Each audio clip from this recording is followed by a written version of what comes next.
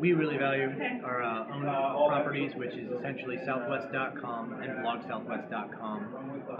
BlogSouthwest.com is where we tell our customer stories, have contests, any other crisis communication.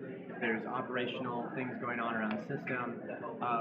That's our hub. That's really our anchor when we try and do this corporate newsroom and build this idea of brand journalism. It's very important to us to have an anchor where all our content will live, so that retro properties like Twitter and Facebook and insert social media space here, if something ever happens to them and our content gets lost or they shut down entirely, then we have a blog. We have our stuff that's safe. Not only that, but aggregating all the assets into one area is huge for us.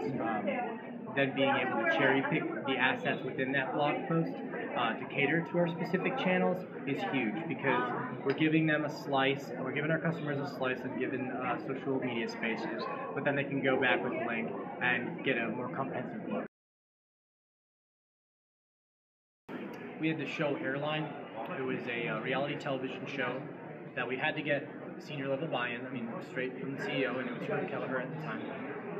He basically said, "Yeah, let's do it." The premise of the show is just showing behind the scenes of it, of what goes on in the airport. Or when it was on the air, the applications, the number of job applications spiked each day. Each day a new episode aired. Like the next day, skyrocketed in resumes.